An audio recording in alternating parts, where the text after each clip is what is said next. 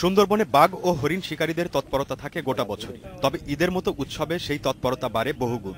বন বিভাগের কর্মকর্তা কর্মচারীরা যখন ছুটিতে থাকে এই সুযোগগুলো তারা নেয়। তারা হয়তো এই সময় একটা আনন্দ ভ্রমণে যায় এবং হরিণ শিকারকে তারা একটা আনন্দের খোরাক হিসেবে তারা শিকারে মেতে ওঠে, কিন্তু তারা জানে না যে তারা এই শিকারের মাধ্যমে আমাদের কি মূল্যবান প্রাণীকে হত্যা করছে। শিকারীরা বনে যায় কখনো বনজীবী, কখনো পর্যটকের বেশে। এবার চিহ্নিত শিকারীদের বনে ঢোকা ঠেকাতে কঠোর নজরদারির ব্যবস্থা নিয়েছে বন বিভাগ।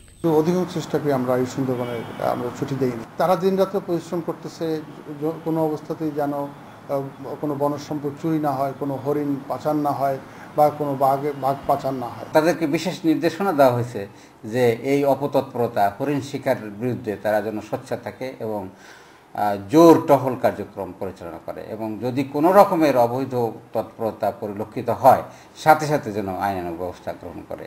তবে বিশেষজ্ঞরা বলছেন, সুন্দরবনের প্রাণ বাঘ হরিণ শিকার বন্ধে সমন্বিত উদ্যোগ নেওয়া দরকার।